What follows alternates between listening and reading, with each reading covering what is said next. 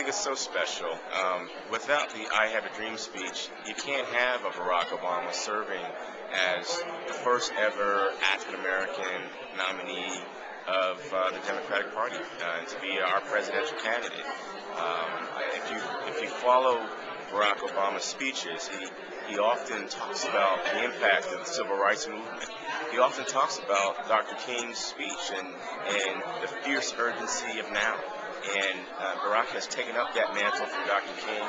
And I think he's really building on the experiences of so many in the civil rights movement, Dr. King and even Shirley Chisholm, who ran for president in the 70s without a major party behind her, but who said, yes, we can.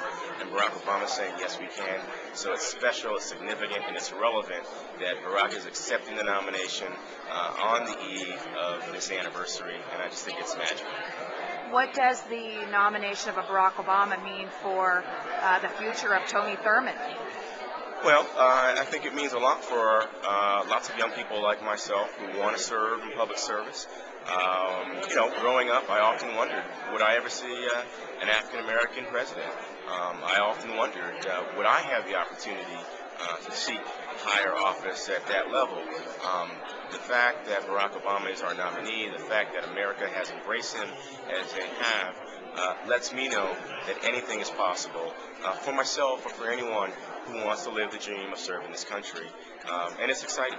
And I'm excited to do everything I can to help Barack get elected president and then help him successfully heal this country.